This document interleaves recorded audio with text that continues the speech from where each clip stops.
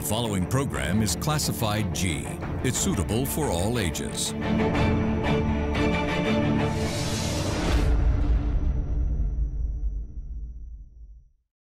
We would like to remind our viewers that the views expressed in this program by our participating guests are solely viewpoints of them who take part and does not reflect the views and beliefs of the Derana Media Network. This is an opinion-based program.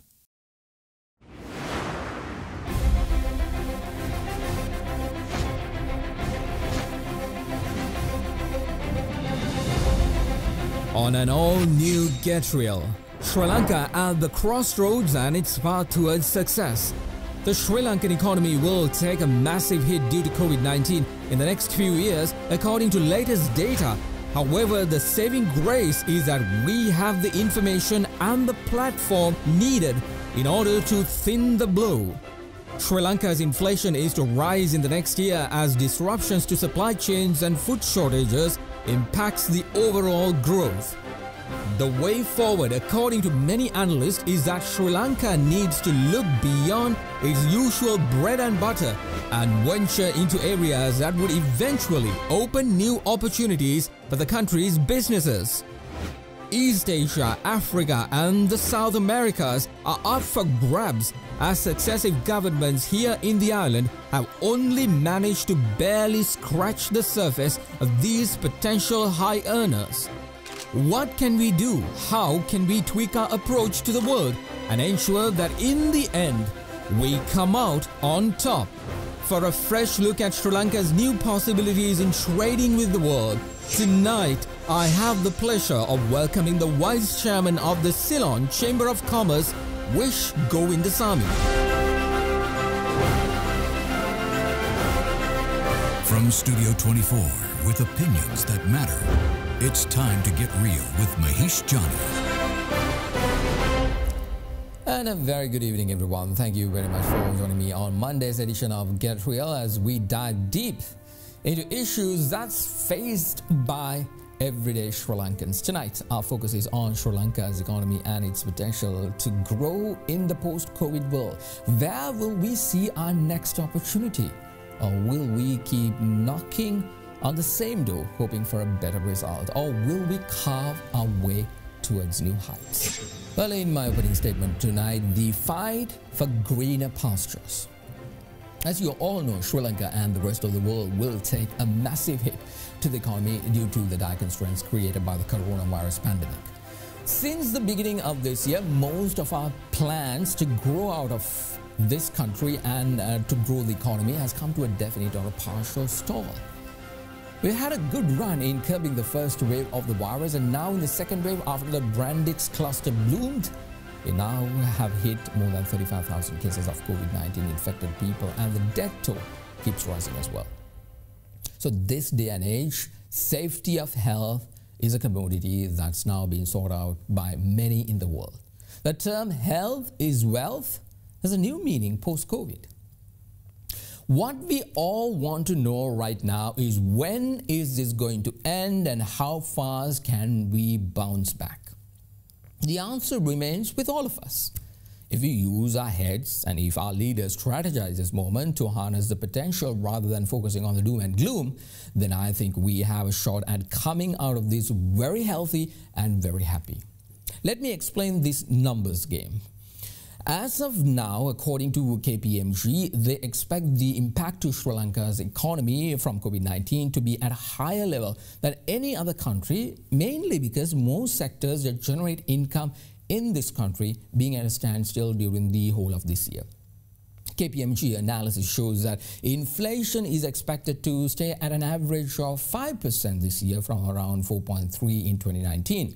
This was driven by high food prices and supply chain disruptions, followed by a marginal decline expected in 2021 to be at around 4.8%. However, the tax concessions introduced before the outbreak are expected to mitigate pricing pressures. This is not just for us in Sri Lanka. On the global outlook, IMF, the International Monetary Fund, has announced a global recession, one that is likely to be worse than the financial crisis of 2008. So if we crunch the numbers and put it in simple, understandable language for all of us who doesn't get this mumbo jumbo, well, basically what they are saying is that everything is going down the crapper. So what are the solutions we have in order to ensure that we survive the pandemic and the post-economic pandemic that is to hit? We all know that it's coming, unlike the warning we didn't get with regard to the COVID-19 virus. So we need to take heed and ensure that we plan accordingly to face this crisis. Our economy depends mostly on foreign trade. All our income-generating avenues are by selling our main products to the world. And over the years, we have managed to establish ourselves in several markets, mainly Europe and America, and we've been very comfortable in them. Lest have we tried to look into other markets that could actually be of a potential benefit to us. The biggest exporting products in Sri Lanka is mainly tea, textile and electronics and IT services, which brings in about $11 billion annually. Our main export partner as of now is the European Union, the United States, India, China and the UAE. Let's put that all in a map. Despite the fact that we are there in these biggest markets, look at the areas we are not even thinking of exporting our goods to. For a simple example, Africa. We're not even batting an eyelid aimed towards Africa. We have been so boiled and cooked in the colonial mentality, we think Africa as a continent that's rigged with poor people and all the disasters under the sun, lest we've given any consideration to actually what's happening in that continent. With a population of over 1.3 billion, according to estimates in 2019, the African region is a diverse and dynamic grouping of countries with a combined GDP of over $6 trillion US. $6 trillion US. Sri Lanka's diplomatic engagement with the region dated back to the 1960s. Yes, we have diplomatic relations, but not trade. And there are a number of areas where Sri Lanka could improve its existing economic and diplomatic linkages in order to create this. In a recent study done by a think tank called International Consultants based in the UK showed that Sri Lanka can generate $8 billion US in external revenue through investing countries like the Democratic Republic of Congo. Yeah, the DRC. Now, the Democratic Republic of Congo is the richest country on the planet. It's where you find abundance of natural resources like oil, gas, and rare metals, and the list goes on. Right now, they have not tapped into it. So because of that, they remain poor when it comes to economy. The DRC has the world's largest deposit of coltan. Now, coltan is used primarily for the production of electronic devices like mobile phones. That's over 60% of the world's entire coltan stock. To this day, the industry, although still booming, is relatively underdeveloped compared to what it could be. Sri Lanka has a massive potential there, as we can export our expertise in construction, cement, and other services. It is estimated that the entire DRC holds about $25 trillion of untapped minerals. That's about the same amount of the GDP of the USA and Europe combined. The DRC is both the richest, yet the poorest country on the earth. There's so much potential. So Sri Lanka has a lot to offer in terms of economic development and selling our products and services to this country and actually creating a rich partnerships with a country like DRC that could benefit both. This is out of the box thinking. No longer can we just sit here and keep knocking on doors like in Europe and America, just barely scraping the surface for opportunities, whereas some parts of the world there are untapped markets which we have not thought of being there in order to harness its potential. Look at South America. How much of trade are we doing with South America, which has a similar cultural climate like ours in this region? Sri Lankan textile can boom up in those markets. But why is our entire textile industry hell-bent on the GSP Plus and the European Union? Why not even send an exploring mission to those areas and try and figure out where we all can benefit. If South America or Africa is a tough bet to get into, then why not look at countries we are already working, like Australia? There's a rich Sri Lankan diaspora in that country who's flooding our markets here in Sri Lanka with Australian products. Are we doing the same with them? Our exports to Australia in the past few years barely reached $200 million, where the Australian economy is $1.3 trillion strong. If Sri Lanka continues its trade practices based on what we did in the past, then buckle up, folks. We are in for a rough ride. All right, in order to talk more about Sri Lanka's economic and trade future, the Vice Chairman of the Ceylon Chamber of Commerce, Mr. Vish Govindasamy, is here shortly. But before that, here's Danidhu Withanawasam with the real story of Sri Lanka's current trading practices that has resulted in the economy we now own. Mahieash, Sri Lanka has been classified as an upper middle income country by the World Bank. This feat has been a challenging one as it was achieved in the midst of natural disasters, terrorism and in certain instances bad policy decisions. Following 30 years of civil war that ended in 2009, the economy grew at an average of 5.3%. The Sri Lankan government has prioritized steadiness and structure in approaching the 2021 budget, which was a clear stride away from being a welfare-based economy. However, in the year 2019, the economic growth of the country had dropped to 2.3% and contracted by 1.6% year-on-year in the first quarter of 2020. The contraction, a first in 19 years, was driven by weak economic performances of construction, textile, mining and tea industries. Against this backdrop, the COVID-19 health crisis is believed to have impacted economic activity severely since the first quarter of this year. On the onset itself, the government of Sri Lanka quickly responded to the crisis by establishing a cash transfer response, providing over 5.7 million monthly payments of Rs 5,000 to households. Payments were made in both April and May of 2020. The total cost was around 55 billion rupees, a 0.33% of the GDP. In evaluating the export outlook of the country, Sri Lanka imported $4.1 billion worth of Chinese products during 2018, which comprised of 18.5% of total imports for the period. This is second to India, which accounted for 19% of imports. Sri Lanka is dependent across several sectors on China to import raw materials as well. Sri Lanka exports mostly textiles and garments, which amounts to 52% of total exports, and tea, which amounts to 17% of the total exports. Other types of exports include spices, gems, coconut products, rubber and fish. Main export partners are the United States, the United Kingdom, Germany, Belgium and Italy. Other major donors supporting key infrastructure projects are Japan, the World Bank and the Asian Development Bank. According to the ADB's Country Operations Business Plan for the years 2020 to 2022, the proposed lending program for Sri Lanka for the 3-year period is estimated to be $2.46 billion. The program is expected to focus heavily on the development of transport infrastructure.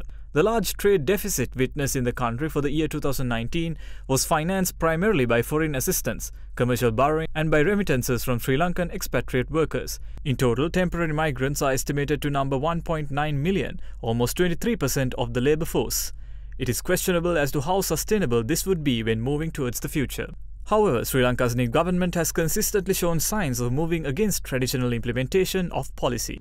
One of the greatest assets that Sri Lanka has is its human capital. Currently, they're not really taking advantage of this. From the 1970s, they've been focused very much on domestic workers' remittance, which currently stands probably somewhere around $7 billion.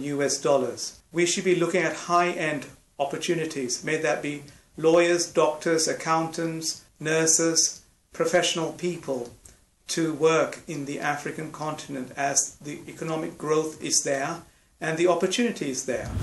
I believe that we need to diversify our markets. From the traditional market of Europe and the United States, we have to move to other markets. And in order to do that, we will also have to diversify our product basket. Now, in diversifying our product basket, we should look at adding value.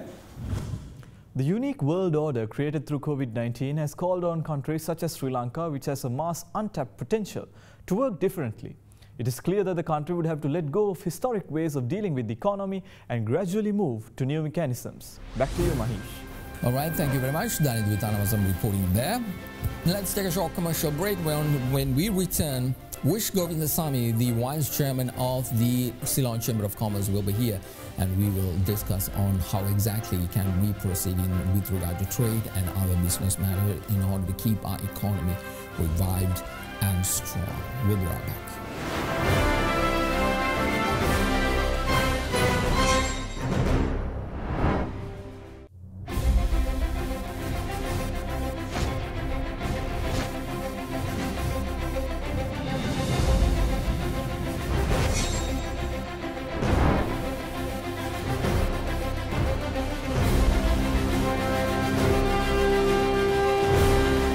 Welcome back, everyone, to Get Real. Well, time to get context to our conversation. We're trying to figure out what we can do in order to make sure that our businesses, our economy will take the hit, whatever that is coming due to COVID-19. As of now, we have not felt it very harshly like what other countries are looking at. But then again, if we can plan right now, understand what's going to happen, what kind of industries will actually take the hit, and then plan accordingly and face it like we have always faced adverse effects, whether it's a disaster, whether it's war. We've gone through this, so it's not like we had to reinvent the wheel. In order to discuss that, I have the pleasure of being in the company of Mr. Vish Govindasamy, the Vice Chairman of the Ceylon Chamber of Commerce. Good to see you, sir. Welcome to the program. Well, what we are trying to figure out here, sir, is the fact that, yes, economies are going to take a hit. It's not just exclusive to Sri Lanka, but the world over.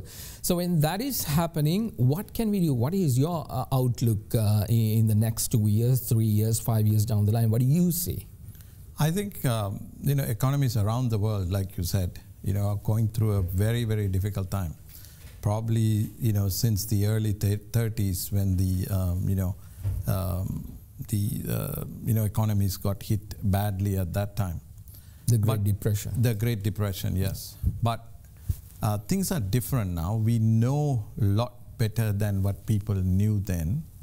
A virus is not a new thing. There have been many viruses that people have faced. But the bigger issue is the death, the mortality rate that's involved with this. Mm-hmm. And particularly because, we've been living in a society where travel, right, and movement has been the big part of trade, business, economy, etc. So if you look back from January of this year to now, what has become the biggest standstill is the inability of the human race to move around, you see? So that has caused huge amount of effects. So if you just take the travel industry, it's just about collapsed. Nothing. Right? Then you take the tourism industry, it's collapsed around the world. Domestically, certain countries have bounced back who have domestic tourism, right? Or domestic travel, the big countries. Now, if you take the United States, people can travel. They have figured it out by, I think, June, July, August, they figured it out, they can travel. But then when, Thanksgiving came, they told people not to travel because close contact, joining together, extra issues. But getting back to the economic downfalls. So those industries need help. How do we resurrect those industries? World over, interest rates have taken a tumble, right? Every country in the world is printing cash because they need cash to move around to get things done. So in some countries, including Sri Lanka, there's excess liquidity, right, that needs to be put into investment. So we have to find the right investments to kickstart the economy. Even during the Great Depression, what United States did was get into infrastructure development. The biggest highways in the world in the US was built during that time. So I think in that sense, what we have started to do here is something in keeping in line with that. Because people need jobs, people need food on their table. Smaller industries need to start working. So if you do big infrastructure, a lot of the economy starts kicking back. At the same time, we need to reskill people, right? So people in the, say, travel, trade, tourism, they need to be reskilled. Because it's a new world. Exactly. They need to be reskilled. They can't sit back and say, normalcy is going to take place, or there's going to be some handout to me. That won't happen. They need to move on. That is one of the things that I really want to have the conversation with you, is the fact that, we have this mentality that we have to wait till the government does everything. The private sector can and obviously has the ability to plan out and make sure that they can do the necessary changes right now so they can face whatever is coming. Whether if it comes, then we are ready. If it doesn't, good. Do you see that happening right now, whether the multinationals or whether the smaller guy, tourism industry, let's take for an example, most of the little guys, like if you take places like Hikkadu, Ampara, all these touristic area where they were depending on, the backpackers, the little guys who come from, to look at the entire scenic area. Now, what can they do, proactively to make sure at the end of the day, hey, we are not going to sit back and take the downfall. We're going to do something about it. What can we do? So that's where I think it's not that people are waiting for the government to do anything. Like I said, the reskilling work need to be done. The the labor ministry or the labor department can get involved, right, and help these folks with if agriculture is the way to go forward, because people need food, right? So they can be channeled in that direction. Agriculture doesn't mean everybody needs to become a farmer, right? What the farmer produces today can be taken to the end user. So there's so much work to be done there. As you know, we have the post-harvest damage is so huge. If we can put some of these people to make sure that post-harvest damage is not done, because they know to do a job, right? I mean, if you take for example, a tour guide, right? A tour guide does a fantastic job becoming an ambassador to the tourist who comes here. So it's not like they're good for nothing. So they just need to be told, there's something else that you could do and still earn a living and go forward. You don't have to forget your tour guide's job, but there's another job for you to do. So that type of channeling, yes, I think even the private sector can get involved in helping these people to go forward. What has taken place big in this whole pandemic is the digitization world over, right? People are moving. I mean, who would have thought you'd be sitting at home ordering your groceries from your favorite supermarket? You don't have to go there anymore, right? You can order it. So like that, we have adapted. If you had told you in month of March you will be doing that, would you have believed? You said no. But today you have learned. Because our brain is so hard-coded, we have to go there, we have to pick it, we have to smell it. And yes, you need it in some instances, but then you again, figured it out. Yeah, exactly. You figured it out. So digitization is going to be the big change. People are going to be doing so many things using digital change. And that is something we have to adapt really fast. Are we, do you see we as, adapting? Slow, but I think there is a greater push.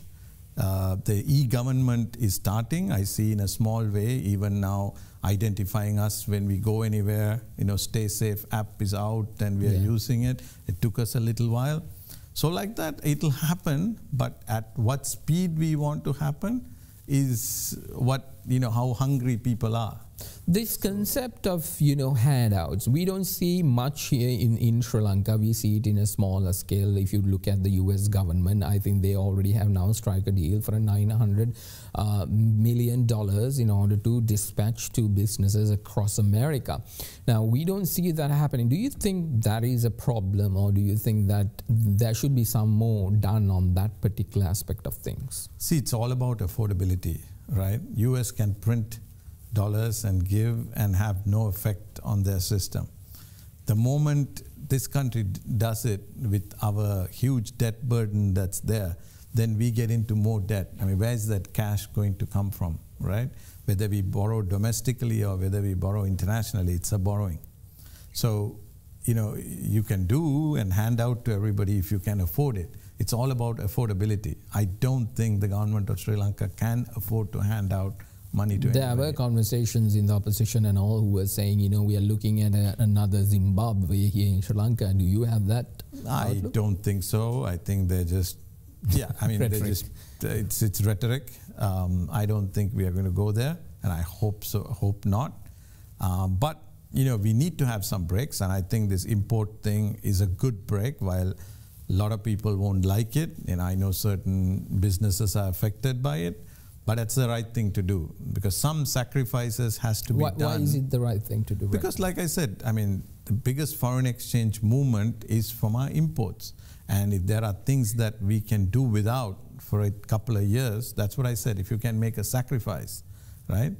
If you don't have to buy a car for the 2 years, you know, it's not going to like, you're going to die because you don't buy a car, but if you don't eat, you're going to die. Yeah. If you don't have medicine, you're going to, you know, suffer.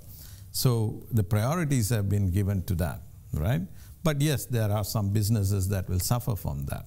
But somebody has to sacrifice, right? And you know, you can ask why me, but that's how it goes. How can they reconfigure their business model in order to take this hit?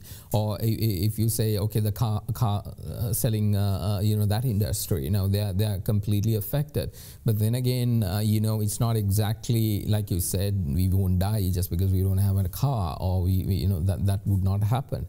How can they reconfigure? I mean, there should be new thinking, which I see from my point of view is lacking right now. So the whole aspect of service levels, right? People can, you know, have different attachments, services, lots of things. People would have been putting aside, changing parts for their cars. So all that can happen, right? So they also have to re-engineer. I mean, gives them a chance to re-look at their business. They've been dependent on a fully imported piece of equipment coming, reselling, etc. What can we do with it? Let's take a small industry like motorcycles. Can Sri Lanka not produce a decent motorcycle? Right? Why hasn't it happened? So that's why. So that's the question one has to ask. Why isn't it happening? So, you know, so that's where I think the regulator or the government or whoever needs to say, I mean, look at pharmaceuticals. The government has decided we are going to manufacture pharmaceuticals here, right? Against all odds, right? Against all odds. You know, I doubted it, right? But now it's reality, it's happening. So like that, somebody needs to make those hard calls. But we can't manufacture an airplane. Yeah. Right? So because we don't have a market for that. And nor can we do it. So we need to decide what can we do, what can't we do, and move towards the ones that we can do. That is another question that keeps arising, is the fact that, you know, we are always very comfortable with the usual culprits, tea, rubber, or whatever we've been exporting so far. We have never, successive governments have tried, but they have never pushed the market to the level to reconfigure. For a simple example, let's take Apple iPhones, which is being manufactured in China. There is a government-to-government fight in between China and the United States, so they are moving some of those businesses to India.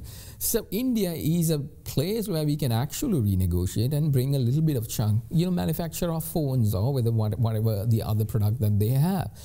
Why don't we see that kind of a push, going towards that level? So harnessing those businesses. So those businesses need to see some kind of stability, right? Not only in, and I think the one of the debacles for that is we need to have serious labor reform.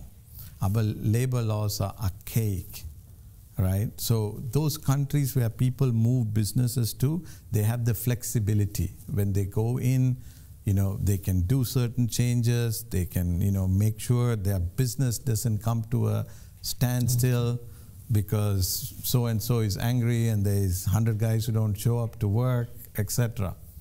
Then the number of holidays.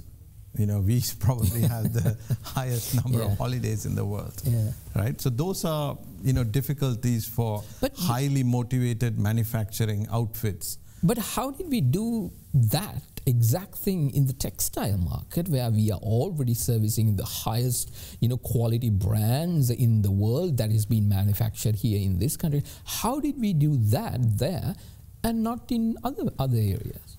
So there, I think, one of the issues was we were one of the first movers into that industry, doing garments outside the main countries, having garments set up here. So we were the first movers. Our literacy rate helped, and also the entrepreneurs who got into that business also made sure that it's helped. But today even they are facing those same issues that I mentioned to you about. You know, labor laws, holiday time, less not productive people.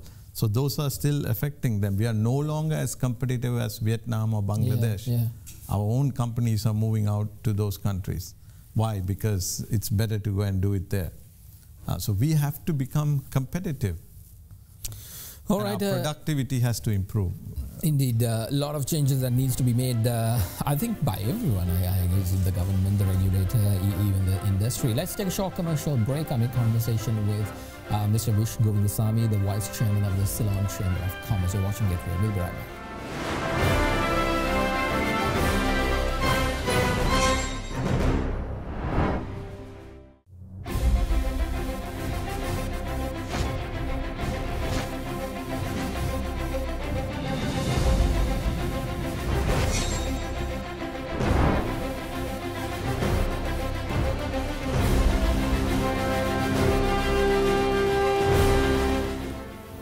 Welcome back, everyone, to Get Real. I'm in conversation with Mr. Vish Govindasamy, the Vice Chair of the Ceylon Chamber of Commerce. We've been having a discussion with regard to what the business community, what our economy can do in order to get out of whatever the issues we might face, the next year, next 5 years, plan ahead. What are the opportunities we have, sir, with regard to, usual suspects, tea, the textile industry, and we are hell-bent on certain countries, whether it's the European Union, GSP Plus has locked us, and then in America, the same thing, tea also is being served into, whether it's the Middle East or, there are so much of areas and countries in the world who we have not even thought about going into those markets.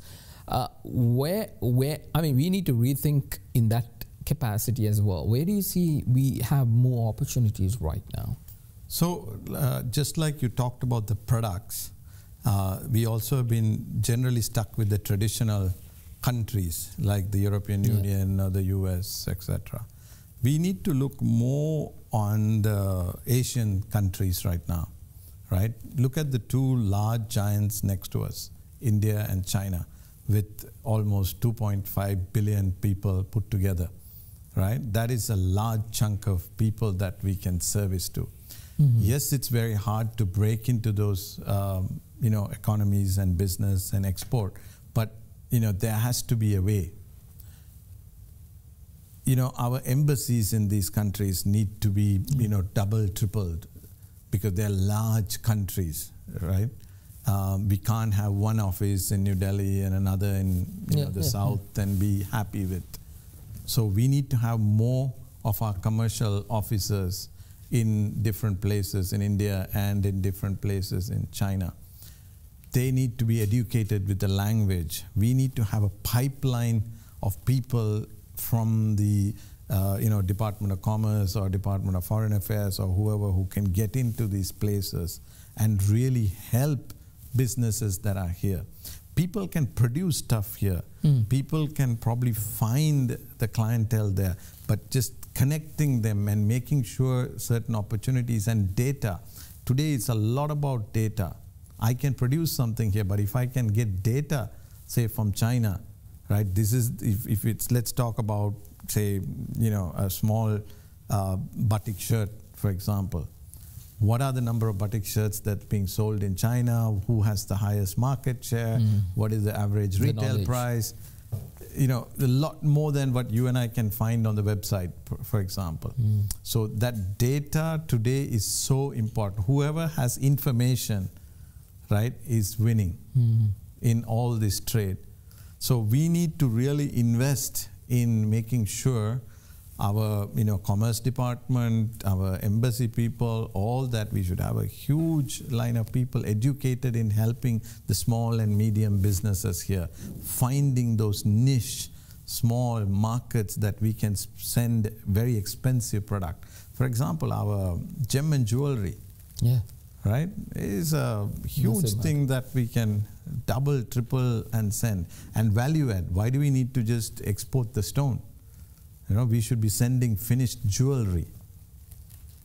And that is not going to happen overnight at the end of the day. That has to start somewhere, and we apparently have forgotten to start that at the moment. Do you see the current budget laying the groundwork for something like that? Yeah, there's a lot of talk about, is this budget right or wrong, for example. For me, it was less disturbance. Usually a budget is that very comes and disrupts and disturbs everything. Doesn't allow anybody to plan, right? Businesses, we plan for 5 years at a time. Say if I launch a product, I have 5 years worth of expenditure, all that planned. So when something like the budget comes overnight, changes something, entire plan crashes. So what we are looking for in a budget is a consistency, right? And some longevity thinking. But that doesn't mean people can't change, but don't change things overnight. And what we didn't see is that, certain changes overnight, from tomorrow this will not happen, or from midnight tonight this will not happen. That we don't plan that way. Businesses don't plan that way. So I think in that sense, there was that allotment. But whether there is a lot of muscle in helping the small, medium businesses, we need to go into detail to find out if that's there. But as long as there is no disturbance, then sometimes the entire tax system is overhauled overnight. It takes a huge amount of shock to rebuild and come back. So in that sense, I think some kind of stability and thinking is there. And I also would like to say any change done over a period of 2 to 3 years. Right, so you want to change something, you tell the businesses, 3 years from now, it's going to change. You plan yourself. Then we can handle the shock. So in that sense, it's there. The other thing is we have this habit, our business community, our governments have this habit where we wait till someone else go into unknown territory.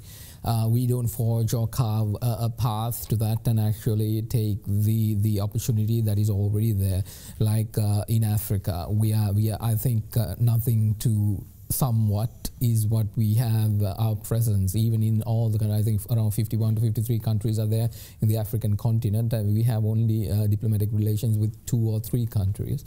There is a huge market there which is not being tapped, a market which we can serve. If by any chance, let's say there is a small guy who's creating batik shirts, and he says, okay, because at the end of the day, the cultures are similar, climate is similar, we have a lot of relations going on. We want to pander into that. We want to get into, let's say, a Rwanda. Okay, I mean, we have been told Africa means hunger, famine. That is not true. Yeah. That is not true. That is what we've been hard-coded into our brains. And our thinking pattern if you take all the history here, is the fact that we have actually acted on that particular mentality.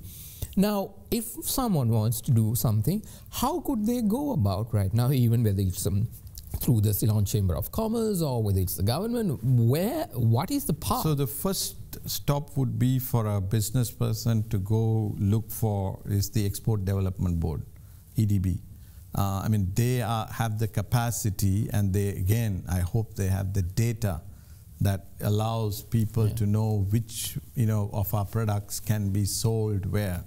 And they need to continue to explore. They don't have to wait for a small business to come and say, can I sell this there? It can be the other way around as well, where the Export Development Board comes and says, these are the opportunities that's available there. I know they assist in, fairs. They take you to certain shows, etc. They give you some grants so that small people can go set up a stall, etc. But they need to do a lot more than that. If you take, the similar offices of, say, China, Indonesia, Malaysia, those countries, they do a lot more in finding businesses for the small and medium enterprises. So that department needs to really, really gear up and find opportunities. And like you said, open a bigger bouquet of destinations that we can send our product. Close this myth about Africans can't afford it. Yeah. They can surely afford. They are producing diamonds. They can, afford that we can send from here. So, these are all things that we've been stuck with. So we need to change and snap out and say, we need to go out. That one thing is the export. There's a lot of things that we can produce for the domestic market here that we have been dependent on bringing from outside.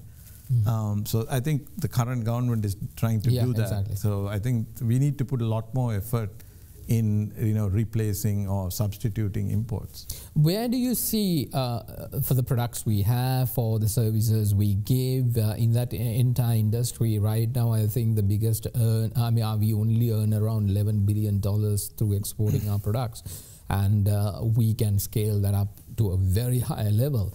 Textile, I think from the tourism industry we get a chunk, and all those little things. Where do you see the opportunity lies with regard to what kind of products, the ones that we have not thought of? So the more than selling physical products, selling information and technology is the bigger trading thing that happens around the world. So we need to gear up our IT ability, like I said before, because all the infrastructure is here. You can only transfer. For a simple example, like I want to keep touching on that subject. Let's take the big companies. Let's take banking services, HSBC. Pretty much, they are very operative all around the world, but their back office functions have been chunked into whether India, here in Sri Lanka, little places. But whenever they want to come, like what you said earlier on, our policies, our guidelines are very stringent where they're not able to. Even, a lot of people know the back office functions that's happening in Rajakiriya, a massive amount. But if they want to scale up, there is no support. So some of the obstacle is on, the cost of power in this country is too high. We need to really reduce electricity cost. Is by far the highest probably in the world. So, that is a basic requirement for that type of industry, all right?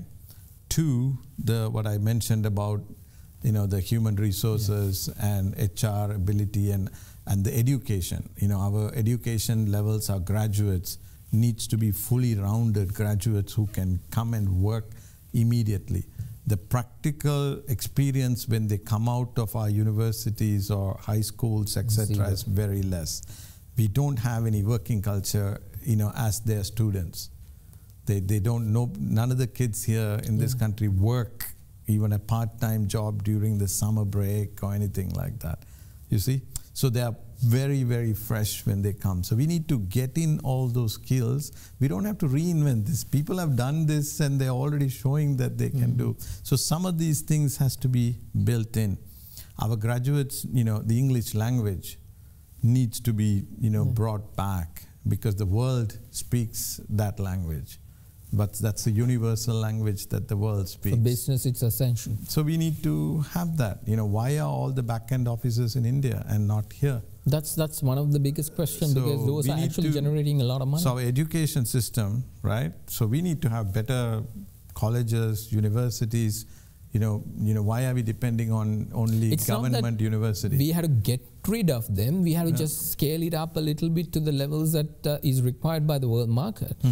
Do you see, like right now, if by any chance, change the education system, getting students to actually, think about, like in the 6th grade, 7th grade, 8th grade, as soon as they start, coming to a level where they have to think about their future, do you think that the ability is there that they can select, like say, okay, I want to be an engineer. Okay, engineer, that path, because our school education system, like what everybody is saying, is what they teach us in maths.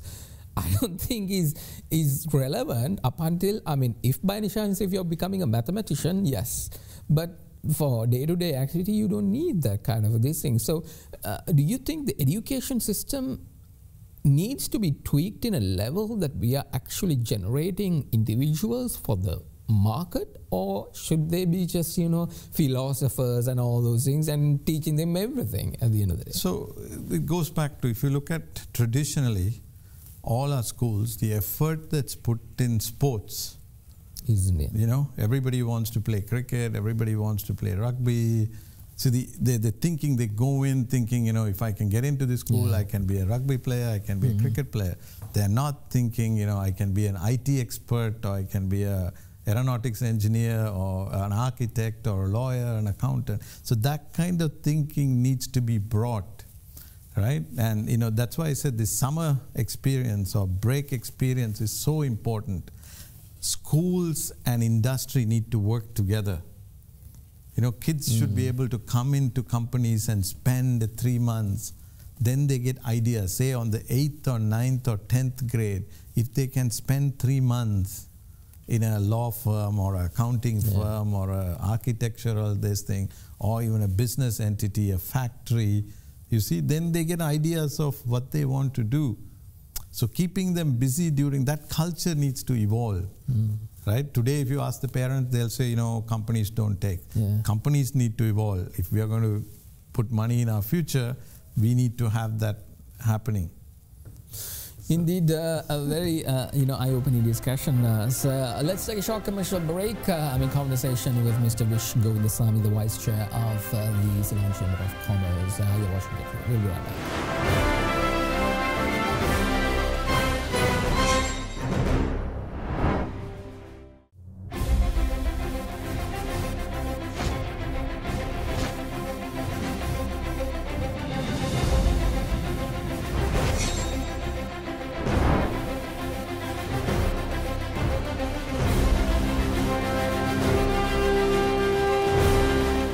Welcome back, everyone, to Get Real. I'm in conversation with Mr. Vish Govindasamy, the Vice Chair of the Ceylon Chamber of Commerce. We've been having a very good discussion exactly what we need to do in terms of preparing ourselves for whatever the economic downfall, or whether, you know, if we are going to have things the way they are.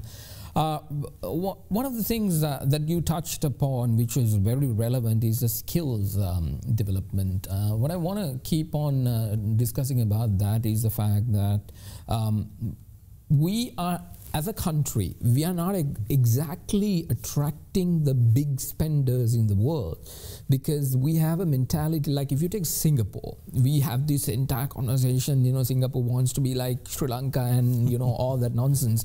Right now, we can't even come close to Singapore. You even go and land there, you very well know the quality of everything is really high, whether you go to a restaurant or anything.